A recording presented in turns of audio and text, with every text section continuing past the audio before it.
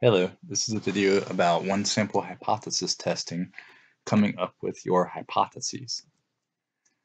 A hypothesis is a claim or statement about the property of a population. In most cases in this course, we will either be talking about the population proportion P or the population mean mu. There are two types of hypotheses. There's first the null hypothesis. Then there's the alternative hypothesis. Every single hypothesis test will have a null and it will have an alternative. The null hypothesis, denoted by H0 or H0, is a statement that the value of a population parameter, such as a proportion or mean, which is what we'll deal with mostly in this course, is equal to some claimed value. I want to focus on this word equal to here. This will clear up a lot of confusion. The null hypothesis always includes equality. Equality can only go to the null hypothesis. The symbolic form of the null hypothesis must use one of the following symbols: less than or equal to, greater than or equal to, or just equal to. These are the only three symbols possible whenever writing out the null hypothesis. The alternative hypothesis, denoted by H sub A or H sub 1, or you could say H1, is the statement that the parameter has a value that is different from the null hypothesis. Equality does not go with the alternative hypothesis. The symbolic form of the alternative hypothesis must be less than, greater than, or not equal to. It can only be one of these three symbols.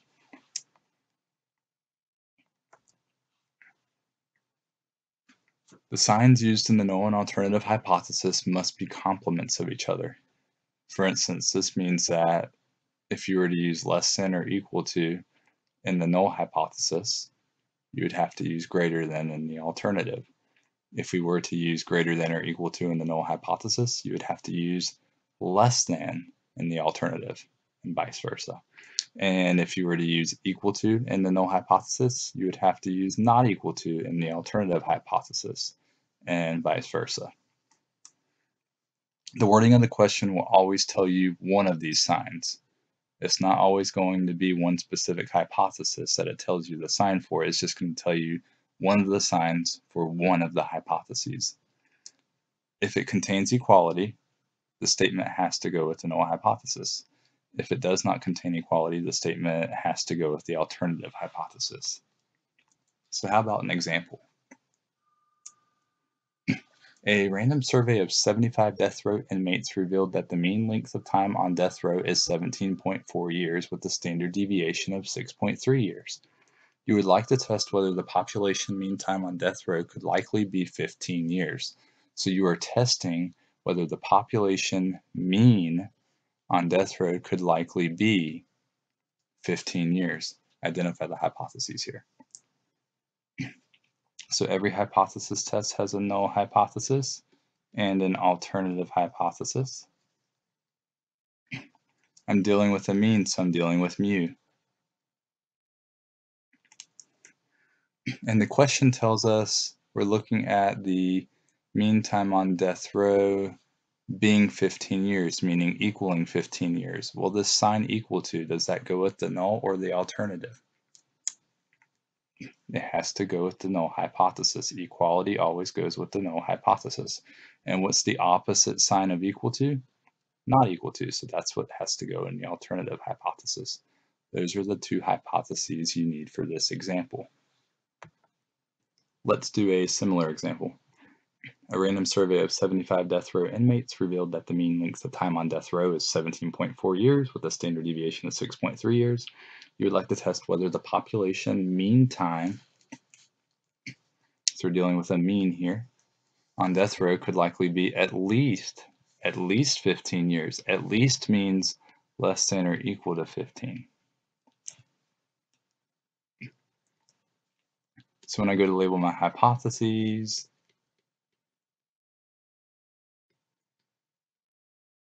I'm talking about mu. Since I'm dealing with less than or equal to, this does include equality. So we write less than or equal to 15 as the null hypothesis. Equality always goes with the null hypothesis. What is the opposite of less than or equal to? It would have to be greater than 15 in this case. Those are the hypotheses for this example.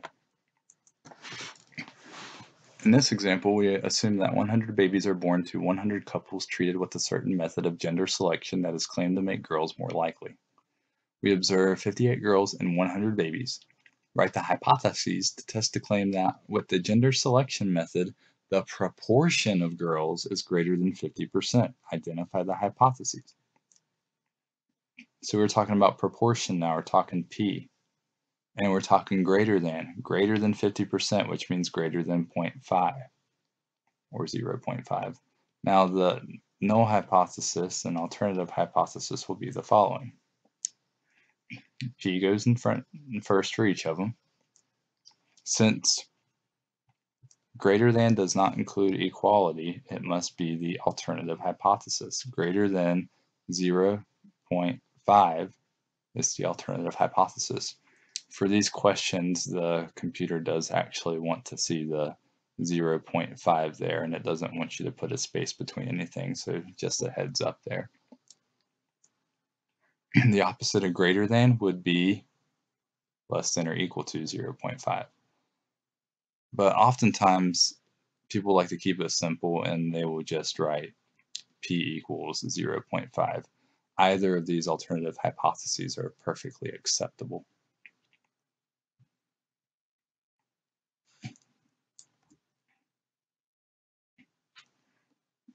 Last example, Mars Candy Company publishes that the percentage of M&Ms that are brown is 13%. Test to claim that the percentage of M&Ms that are brown differs from 13%. Identify the hypotheses. And percentages and proportions go together. So when we say 13%, we're really meaning 0.13. That the percentage of M&Ms that are brown differs, so they are different. Different means not equal to. So if I write out my two hypotheses, P will go first in each of them. And since my given sign does not include equality, that goes with the alternative hypothesis, not equal to 0.13. The opposite of not equal to is equal to. So these are the two hypotheses for this hypothesis test. So hopefully you understand a little bit better now how to identify the hypotheses for a hypothesis test.